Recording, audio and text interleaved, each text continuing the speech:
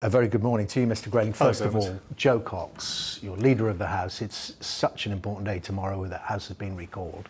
It is. This has been a deeply shocking experience for everyone in politics. I think people don't often realise that behind the scenes at Westminster, they see the hurly-burly, but actually there are genuinely good relations that exist between people in different parties across different parts of the House, and every single one of the 650 members of Parliament will be shocked, will be grieving.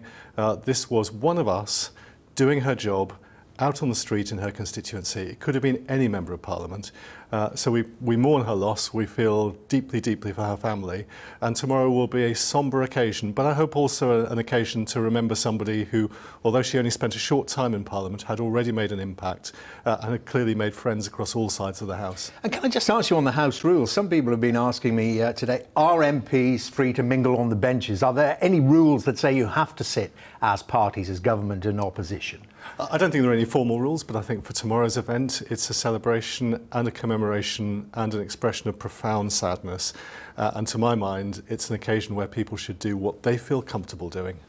Do you think it will have a lasting effect on political discourse? We've had the Chancellor, others saying today they want to see less inflammatory rhetoric, that it should change, and particularly when the public mainly see things like Prime Minister's questions, when it can get pretty leery. Well, I mean, I always think politicians should seek to be reasonable, but it's a democracy and we're always going to have lively debate, and that shouldn't stop because of one tragedy. But of course, I hope that discourse in this country will always be responsible and sensible and measured. That's what we should always aspire to do. But the idea that a lively democracy like ours will not have lively debate, that'll never happen. What we've got to do is to make sure that actually we still treat everyone in politics decently. And that matters particularly for those outside as well, those contacting members of Parliament, those writing about members of Parliament.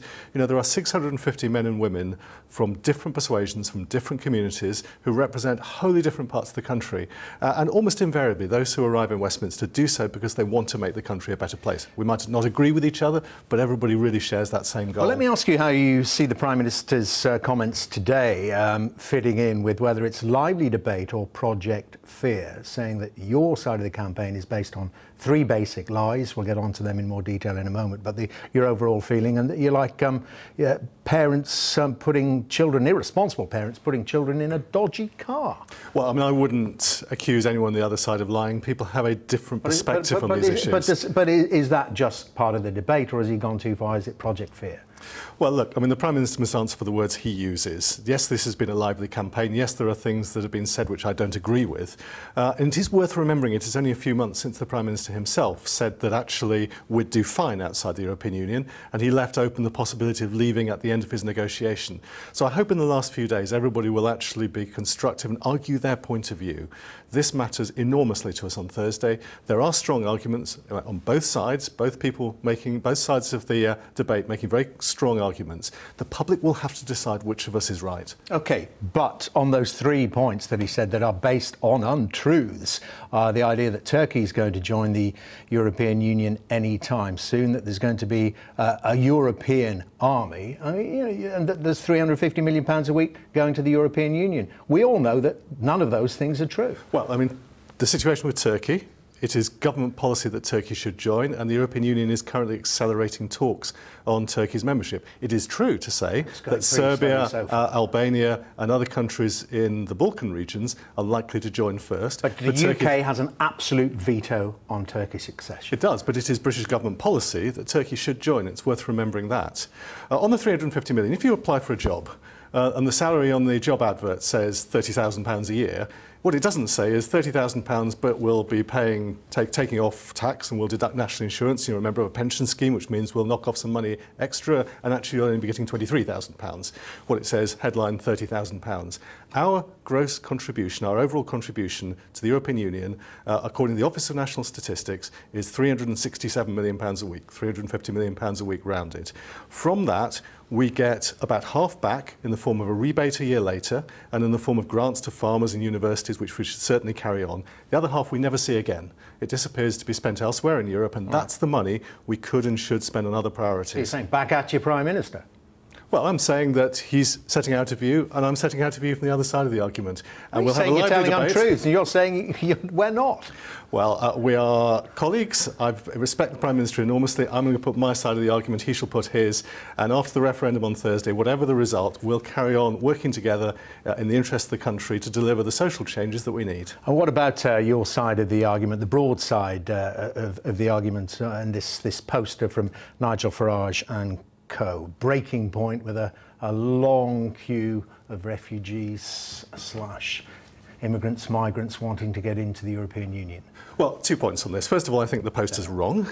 And secondly, it's the wrong argument, because the argument about migration in this referendum campaign is not about people or colour or creed or country of origin. It's actually about the simple fact that if we continue to absorb in this country every year a city the size of Newcastle upon Tyne, it puts huge pressure on housing, on school places, on our roads and our rail system, on the health service.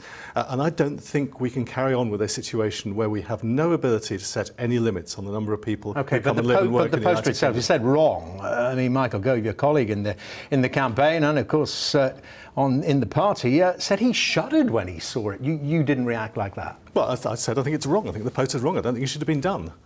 I can't be much clearer than that. Well, it's not as strong, is it? People saying it's vile as well. Well, I think this poster was the wrong thing to do. I don't think it's appropriate. Wrong tactically, or just wrong? Just wrong. Just plain wrong. Racist. Sorry? I'm not going to use evocative language. I'm just going to say it's wrong. It's the wrong poster. It was the wrong approach. It's the wrong view. And I take the view, Dermot, this country has benefited enormously from migration, from being a cosmopolitan country. We've got communities that have come to the United Kingdom that have made a real difference to us. The argument now is not about those people who've come here, who are working hard in the United Kingdom already. It's about the flow of people in the future, the pressure it puts on housing. If we continue to see that level of population arrive in the UK every year, how do we do the right thing in ensuring that the next generation here already, from all backgrounds and all origins, can get on the housing ladder?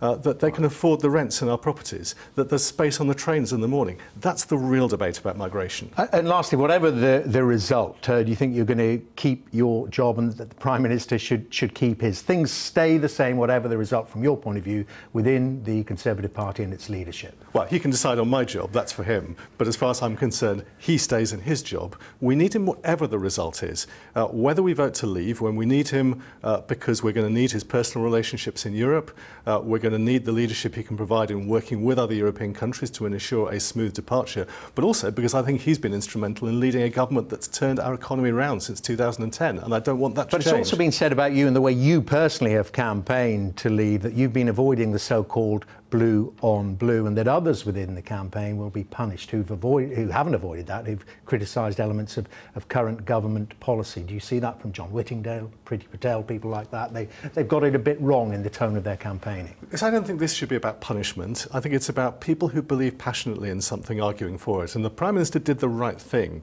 in giving all of us freedom to make our case on the different sides of the argument. That is a mature democracy. And yes, it's been a lively debate. It was always going to be a lively debate. But ultimately, what makes this different is that the people decide on Thursday. And we will all have to pay attention and listen to what they say, accept their verdict, and then get on with the job of whatever follows from that. And he should give a big job to Boris Johnson. Well, I mean, he'll decide on what he does with Boris. Boris has been a great campaigner in this country for many years, and I'm sure he's got a major role to play in government and in all the other things he seeks to do, which are usually pretty multiple. OK, Leader of the House, thank you very much indeed. Chris Grayling there.